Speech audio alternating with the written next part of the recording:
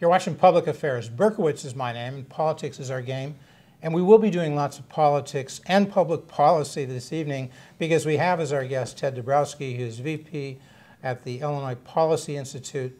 Look, if you want to do policy, this is where you come. If you want to learn what's going on in state government, as of September 5th, 2017, you come to Public Affairs and you ask Ted Dabrowski, what the hell is going on here? Because seriously, you guys from the Illinois Policy Institute were the guiding light.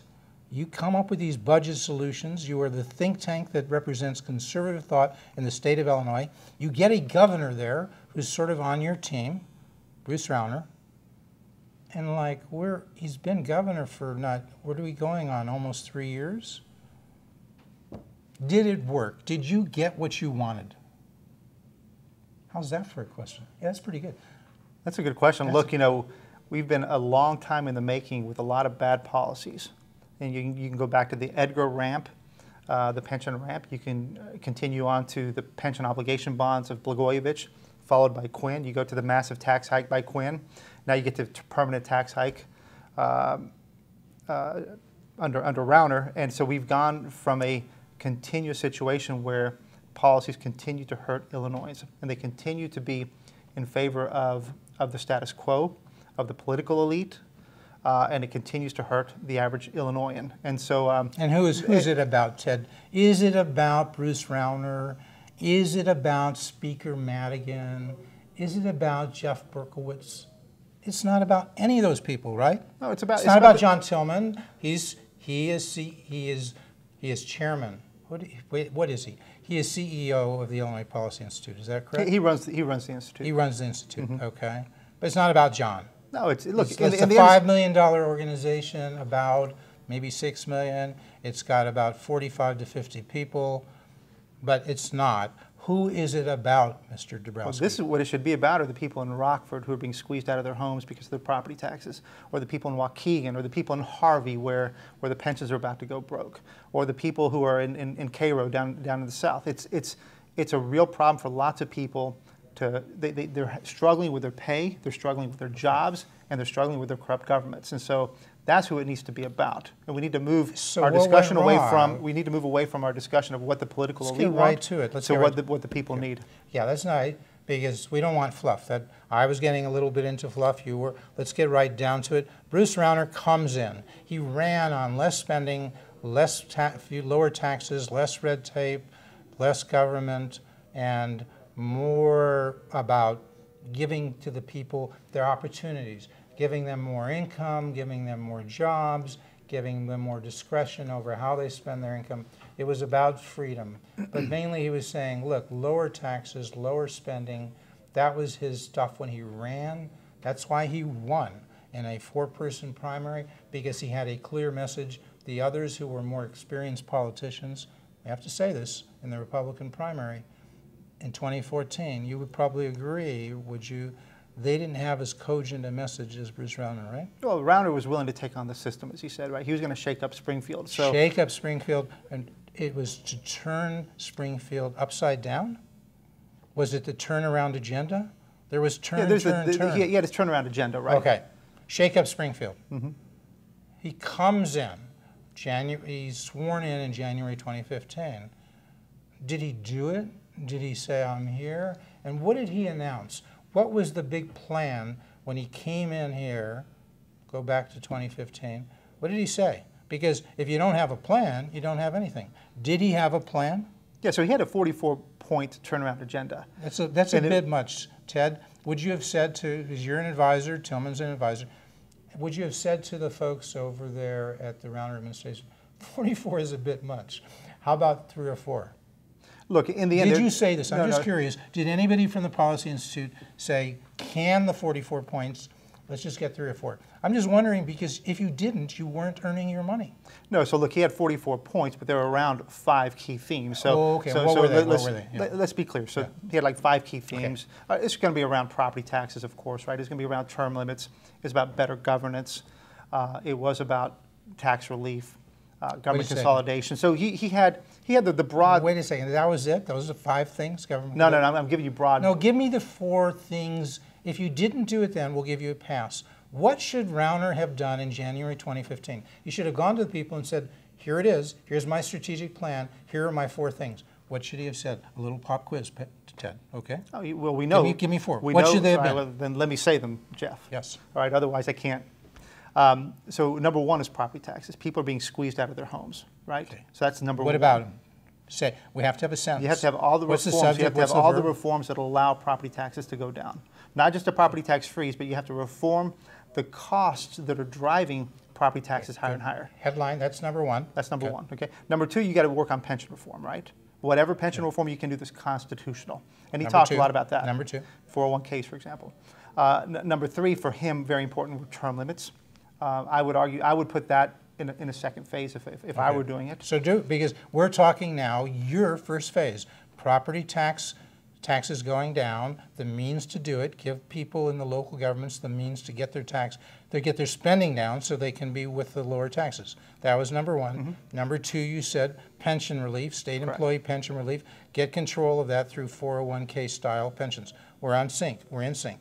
You've said 2 things, I said I got it. Give me number 3. Number 3, look, we have the most units of local government in the nation. And to fund all that, not only do we have the highest property taxes in the nation, but we have massive subsidies going from the state income tax pool to local governments. So local number 3, governments. So number 3. What do you mean by local? Okay, number 3. School districts. So school districts, townships, too many park districts, just too many units of local government. But just let me interject. As you Well, here, know, let me finish the point. Okay, Jeff. go ahead. So when we have the most units of local government, that means we have massive amounts of bureaucracies and very expensive ones when we bring in the pension costs. Okay. So number 3, would be to massively consolidate. Massively consolidate. With an emphasis on massively. Yes, because we have way too many. And I'll give you the example. Okay. Like Florida has 67 school districts. Yeah. We have 860 school districts. And that means we have 860 school superintendents and a massive staff in each one to support those. So that's where the money's going. And if you don't want to keep burdening, if you don't want to keep burdening your taxpayers, you got to change that. That was 3. Is there a 4th? Or Yeah, no, add number 4. I would include those things that are red tape that are increasing the cost of governments operating. Workers' comp would fall in that. So that what is this? What's number 4? What is the broad category? The workers' comp cost, ending red tape, reducing the cost of business. Yes, in property taxes again for corporations goes into that, right? Because you can't have investment and you can't have a job growth if our companies are leaving Illinois. Okay, so I got them. So those are the 4. Property tax relief and the tools to get spending down. So that's number 1, spending down locally, so the property taxes can go down, and they don't just lower their revenue, but they've lowered their spending. Number 2, state employee pension relief. In other words, reduce that burden of the state employee pension liability, and that means, it sounds like you're saying, 401k style pensions have to be introduced and massively spread through. And going forward, right? Going forward. Can't do much about the past. Number 3 is consolidation, I will add, in a meaningful way. We'll come back to that. And number 4 would be red tape, streamlining business and reducing the burden of regulation by government of business. Do we get that right? Yeah, we got that right. So, folks, that should have been what was said in January, and was it said? No, I think was it said by the governor? To be fair to the governor, I think most of that was said. Now, most of it was said. Was said, and now, a lot of it was pursued. No, but however, for 2.5 years, nothing happened. We didn't have a budget. So just be fair. I mean, I know you folks are aligned with the governor, but you're independent. And sometimes you work together, and when he does things that are wrong, you folks are not shy at the Illinois Policy Institute of standing up and saying it, because you can't be bought. I mean, you did receive funds before he became governor, not you personally, but the Illinois Policy Institute, but not since. But you can't be bought. Yeah, so let me explain. Explain to the people that. What do I mean when I say you can't be bought? Well, we represent the people, right? We represent taxpayers, we represent residents who so if Rauner doesn't do something he should do, or if he does something he shouldn't do you guys stay quiet because once upon a time Tillman and your organization got $500,000 from Rauner? No, absolutely not. I mean, let me give you the example. Because you can't be bought. But let me give you the example. Yeah. So Governor Rauner, I think, did a pretty good job of laying out things that needed to be turned around. And he campaigned on them, and not only that, he continued on that once he was in office. Yeah. The problem was the path became very difficult, right? Because Mike Madigan and the Democrats on the other side opposed him every step of the way. Was that the only problem, or you're getting well, to that's the other one of ones? it. And That's one. so my point to Mike you is, Madigan was a problem. so my point to you is, at some point, all his 44 turnaround agenda items effectively became zero. And I wrote about that, and I said how Rauner's campaign agenda of 44 units became zero. Because why? Because of Mike Madigan? Well, I would just say that in the end, most of his agenda was watered down because there was so much opposition to it. The real problem here, and I think Ted got this wrong. Ted, I can't be bought. So although you're a nice guy and you've come on the show a number of times and I appreciate it, when you say something wrong, by omission or otherwise, I call you on it, right? The elephant here in the room was that he had the wrong people. Rauner had the wrong staff. He had people who helped him get elected, like Mike Z. He had Rich Goldberg. These are all, where did these people come from? Who did they used to work for? A lot of them work for Mark Kirk. Mark Kirk. What is wrong with working for Mark Kirk as a prerequisite for working for Rauner? Why would you be concerned if you're Bruce Rauner coming in to shake up state government, to reform, to do what Ted Dabrowski just said had to be done, those sort of things? Why would you be concerned that your staff is led by Mark Kirk people, Kirkies? Why? Got any ideas? No, if you got a turnaround agenda, you got to have people who help you with the turnaround agenda. Who Believe believe in the turnaround agenda. Rich Goldberg, do you think he believed in that? I don't think he did. No. Mike Z, do you think he believed in that? I don't think he did. In fact, they were, what do we call them? They were operatives. They were not policy people. They were not wonks. They were operatives. They were hacks. Right? Well, They Jeff, were Jeff, hacks. what I'll tell you is that You don't Rauner, want to answer that question, right? well, so Rauner, I think, had the right agenda, but then he did not continue it. Maybe some of his staff didn't want to pursue that path. It was a more complex path. It was a more combatic agenda. They didn't know it. They didn't know it. Just to be honest here. I didn't know a lot of this stuff until I read the budget solutions that you folks put out. Because you have a coherent model embedded in that. It's not taught in Economics 101. A lot of people didn't take Economics 101. It's not taught at the University of Chicago. It's not even taught at Harvard or MIT. It's not taught anywhere, right? Well, Jeff, Your stuff is not taught everywhere. Jeff, we didn't write. We wrote a piece that was about the people and where all the money. No, hang on. No. This is important because this is where Jeff. This is where the money was going. No, if you see, Jeff, if you care about taxpayers, if you care about the Illinoisans, right. Not you. We're 12 minutes into the show, just so we got 17 minutes left. Listen, so use your time. This is what's important, is that you've got to look at where all the money's going because it's going out of people's pockets, right, and it's going into the government coffers. My point is, look, let me interrupt because we're on time. Number one, you said property taxes. You wanted to get property taxes not frozen, which is what Rauner talks about. You want to get them down because they're the highest in the country. Freezing something at the high level is not a good idea. If your temperature is 106 and your doctor said, let's freeze your temperature, it won't go any higher, you're going to die, right? You're going to die. You would say to your doctor, don't tell me how to freeze my temperature at 106. Tell me how to get it down, how to cool it off. I think it's even worse than that, Jeff. You don't like that metaphor? No, that was a good metaphor. But the point was, so if we're talking about what happened with the tax hike, is we ended up with a freeze at high levels, right? And in exchange for that, we had to pay even more income taxes. Right. So it was not a good trade. Okay, but the point is, number two, and you said this, to get local governments to live with those lower taxes, if you're able to get them down, which is a whole other matter, property taxes. To get local governments to do that, you have to give them the means to lower their spending a major way. And I never really thought about this, even though I was on the Winnetka School Board. Plead guilty, okay? I wasn't responsible for anything they did because I was always in the minority. But never one.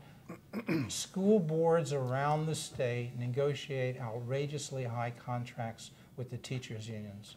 The teachers' unions like them, the school boards like them. The school boards are not representing the people. They become captured by the superintendent who's captured by the teachers' union. That whole little scenario you folks write about and you say you have to curtail the scope of collective bargaining. You have to figure out a way so these teachers' unions are not pushing the wages up for teachers. And similarly in other areas, but teaching property taxes, especially in the suburbs, accounts for about 75%. Excuse me, education accounts for about 75% of your local dollars. If you don't get control of that, you don't control anything. Yeah, now it's the same thing. It's across all units of government. So it's not just in the school No, contracts. but it's 70, you're where the money is. The biggest one, sure, but what I'm saying is that rob it's banks across because everywhere. that's where the money is. Who was that? Bonnie and Clyde. Why do we rob banks? Because that's where the money is. If you were going to do this thing of being a pansy, okay, like Dan Proft called, who did he call a pansy? Jim Durkin. That's a whole other matter. But don't be a pansy. 75%, you're going to have to take on the teachers' unions. There's no ifs, ands, and buts. You can't start saying, oh, but the teachers are just a part. No, that's the major part. 70%. Now, Jeff, let me explain something because you're missing the point. Cities in Illinois are facing bankruptcy. Harvey is talking about it right now. There's a whole bunch of others who will. And some of that is because of the city contracts. So school districts are one piece. In Harvey, if you tell me their total spending by that government, and I mean, I'm saying something else, Jeff. I'm consolidating education if it's separate. I'm not saying you're wrong about what's... No, but I just want, but the point is, in Harvey, if they're going under, is it because the village council is spending too much, or is it because they're spending too much on education? Because it may not be Harvey, but we hear all the time. It's the city. My point is the city, we hear all the time Jeff. about these outrageous, these schools, these cities, municipalities going under, and somebody's making, as a superintendent in the school district, $300,000 a year. The point is that they're all problems. Okay, they're all problems. They're all Well, problems. we So have we're to talking about, hang on, prioritize. no, but Jeff, Okay. I'm trying to make a point. The point is you have school. 16 minutes. Yeah, you have school district It's gone. problems. You have We're only school, down to 13. You have school district problems, and you also have your ability to deliver police Okay. and fire and core government services like fixing roads. It's all a problem, and so it's not the major part. Look, go out. You live in Wilmette. Why don't you get familiar with the Park District in Wilmette, get familiar with the Library District in Wilmette, and get familiar with police and fire in Wilmette, and get familiar with education and schools in Wilmette? Guess what? Schools dominate all those other things. Hey Jeff, I'm not disagreeing with you. But just say you're right and let's move on. I'm We're agreeing just with chewing you. up time. No, I'm agreeing with Wasting you. time. I'm agreeing with you. What I'm saying is don't diminish the problems that our police and fire and other pension funds have, and they're because of the pensions. You've mentioned the key word. Jeff, The if pensions. cities can't deliver Okay. police and fire, they're going to be in trouble too, and Okay. residents care about that too. That was item 2. We get there. Okay. So he's basically, Ted said you were right all along, and I apologize for taking 10 minutes. I appreciate. No, I don't accept your apologize. apology. I don't apologize. I'm just kidding. I'm giving Ted a good time. I'm not giving Ted a tough time. But you made an important point because you brought us to point 2, pensions. Okay. Pensions are like this huge problem. It's $250 billion. They say, is that an unfunded liability or liabilities? Unfunded liabilities. Unfunded. That means we have a $250 billion liability of the state government of Illinois that is unfunded. So if we're going to pay that off, we're going to have to raise taxes to pay for that, right? If it's unfunded, how do we get funds into that thing to pay for it? Right. If you don't stop reforming, And if you don't you and start I reforming, know there's no way we're going to find $250 billion. So really the only way is to declare bankruptcy. not if we keep losing our tax base as well. Can the state of Illinois declare bankruptcy? Is that permitted? Not today. But you could change the law in Congress, and then the state of Illinois can, right? Mm-hmm. That has to be done because there ain't any way in God's green earth that the state of Illinois is going to get $250 billion to pay off these pensions, right? It'd take a long time. So we have to, number one, out of this show, do you agree? You guys should be out there advocating that states be allowed to declare bankruptcy, shouldn't you? Yeah, so you've got a precedent set Is that with a yes? Puerto Rico. Is that a yes? Well, we have to make sure we understand. Can I get a yes or a no? Jeff, it's not that simple, right? Because what you want is a proper bankruptcy law. And let me explain. Okay. Right, so you can end up with a bankruptcy law that ends up hitting people and ends up hitting the state, and yet protects things like unsustainable and unmanageable pensions. No, you have to exclude Jeff, that from the pensions. But Jeff, this is you my have point. To allow. Let me finish. Let me finish, Jeff. My point is that if you get bad bankruptcy law, then it will actually hurt more. Okay. So you've got to. So it's not as simple as just getting any bankruptcy law. You've got to get the correct bankruptcy law. But you have to have states given the power to declare bankruptcy. And my good friend, well, we can't have Freds in journalism, but my good subject here, Ted Dabrowski has pointed out, you have to get that law written clearly so it doesn't protect those pensions to say that pensions are excluded from this law, and you have bankruptcy, but then you still have And that. Jeff, if you follow what's happening in a around lot your of neck. places around the country, you end up with the situation where there's a lot of pain, yet you haven't fixed the problem. It retains it. So you got a But place you like Stockton. can You got a do place it. like Stockton, which runs the risk of Okay. re-entering bankruptcy. So you after can do having it by a- getting the right law passed, and you guys should be advocating for that. That's right. Are you doing it? Yeah, we spent some time on that. When's the last time somebody wrote and said what you and I have said in the last 3 minutes? There's work that's going on behind. Can you It's point a to lot any of work. article? We've got lots of articles. Get going. We don't have time. Hey, I'm the only one who's indignant here. There is no time. We're out of time. Okay, that was item 1. That was item 2. We covered pensions and the 401k. Let's cover pensions real quick. 401k style. You got to talk about that. The one simple reform that's constitutional that doesn't require anything special is to move all new workers to 401k starting tomorrow, right? And that's one that should be done. It will begin an end to the pension crisis because you'll stop accruing more of these liabilities. It doesn't solve the problem. You still have the old debt that has to be paid down, but you stop accruing new liabilities. We haven't done that. Rauner did not do that. He did not push for that. The legislature did not require that. New state employees who came in, you've got this, it would have been this hybrid constitutional. plan. We could have had more from the state legislature to make sure that all of the new employees that came in had the option, or maybe were mandatory, had 401k style pensions. We've had new employees since January 2015, right? Absolutely. And what percentage of those new employees have 401k style pensions? Well, none. 0%. Yeah, we haven't had 401ks Why can't we? because we haven't passed it. The only reason is because we haven't passed it. So somebody here at the Policy Institute is responsible for that. You have an arm that helps people Matt Besler, gets people elected as state rep and state senator and so forth. And you should be pushing for them. You should be giving them the research. You should be out saying what I'm saying and what you're saying in this program, and it should be done. It hasn't been happening. Look, I have to be fair. You guys aren't doing the job. You're not getting it done. We're the ones that have made 401ks when we started. I know this, you made a household Jeff, word. I was saying something. Okay. So we started this discussion a few years back, and 401ks nobody would even talk about them. They were pushed to the side. Excuse me. Now they're in the discussion all the time. Okay. 401ks are part of the discussion. As a matter of fact, there's a small bill passed to end double dipping, and they include 401ks in the bill. All I'm saying is you gotta elect these people, right? You gotta elect the state reps and you gotta elect the state senators. So point 4 was red tape, and that's nice, but that's kind of vague. So we're gonna put that aside for now. There's more that can be done to reduce the role of regulation in state government. You mentioned workers' comp. That's not a regulation. You need a causation standard. You need a way to make workers' comp radically better. As the governor has said, you have ways, if you change the way in which we do workers' comp, you have independent entities that will rate it and say, if you do this, Illinois will go from being 7th from the bottom, 7th worst, to in the middle. Rauner said that. And yet he comes up with workers' comp compromises, and he says, they're working, I congratulate you. No, the governor should have said, this is a piece of crap. This stuff that you're doing, you shouldn't mince words, it's a piece of crap. You need to get something and present it to me and say it takes us from being 7th from the bottom to being in the middle. And you haven't done it, and until you do that, I'm going to tell everybody. I'm going to take out ads, I'm going to spend money saying what they have done. I don't care whether they're a Republican or a Democrat, it's a piece of crap. Right? Well, I think did I say something you disagree with? No, I think there's many reforms where we've ended up very diluted from where we started from. Okay, so the main thing is we have to, we're short on time. We've got, okay, maybe about like 4 minutes left. So let's wrap it up here.